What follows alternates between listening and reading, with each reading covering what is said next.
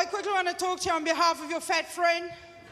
Let's face it, every circle of friends have the one fatty in it. If you're going, we don't, it's you. And on behalf of that fat friend, can I just ask you to stop inviting us to yoga? We don't want to go because you do that shit on the floor. And fat people don't do shit on the floor. It's not comfortable. If you've ever seen a fatty on the floor, it's because we've fallen over. And unless you weigh exactly what we weigh or more, don't offer to help us out. Because you always get the skinny one in the pack running up, planting her foot, and as soon as you see it, you go, shit, no. I go, let me help you, like, that's adorable, doll, but you lose a fucking arm in this. So unless you start doing yoga on chairs, we don't want to be a part of it. Namaste. Namaste right here till I lose enough weight to get back up again. It was great to be back in Australia. I was actually violently attacked end of the year last year. I was doing a gig in Melbourne, and as I was standing on stage, a massive spider fell from the curtain and it landed on my shoulder. And it was so big, it actually hurt my shoulder in the fall. And I looked at it and we made eyes contact. And I screamed like a little boy. And the entire audience just looked at me and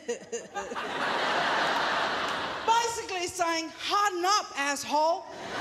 I couldn't, because your relationship with spiders and shit is not healthy. You know that. You know that. Like, I realise I've become soft living in New Zealand, right? Because in South Africa, where I'm from, everything can kill you and actively tries on a daily basis. You've got spiders, snakes, scorpions, other people. Everything wants to fuck you up. That's why people will say to you, South Africans are so aggressive, man. They're such assholes. And go, we're not. We're just ready. We're always ready. We can't be, you know, Kiwis and Aussies, you're laid-back people. You're a laid-back fucking people. We can't just sit at home oiling our beards and all of a sudden, there's a lion in the lounge. Now you have to go from down here and get super aggressive to protect your family. Nah, we're here. We're half fucked off all the time. So we're ready. So now I know when I come over to Australia, I know I've gone soft because in New Zealand, nothing can kill you. Nothing. The cops aren't even armed.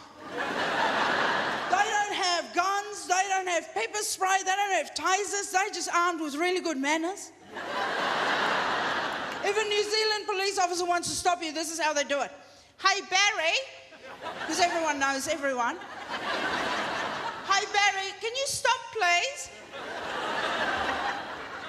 Come now, Barry. Please? All right, I'll see you next week. Say hi to your mum. In South Africa, the approach is different. They shoot you in half and then they investigate your suicide. So then when I come over, the first time I came over to Australia, I went to Adelaide.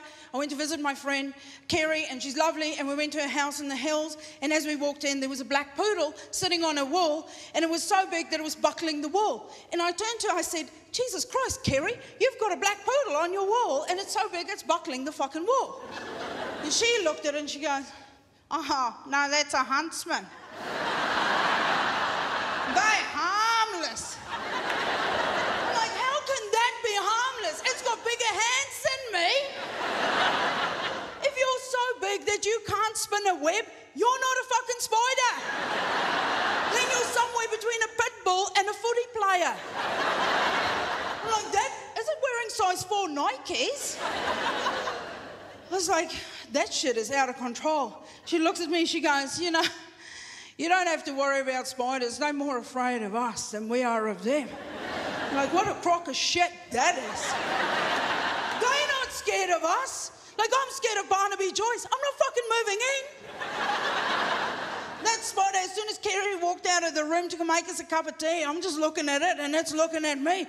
And he took his cigarette and he flicked it over his shoulder. And he looked at me, he goes, you want a piece of me,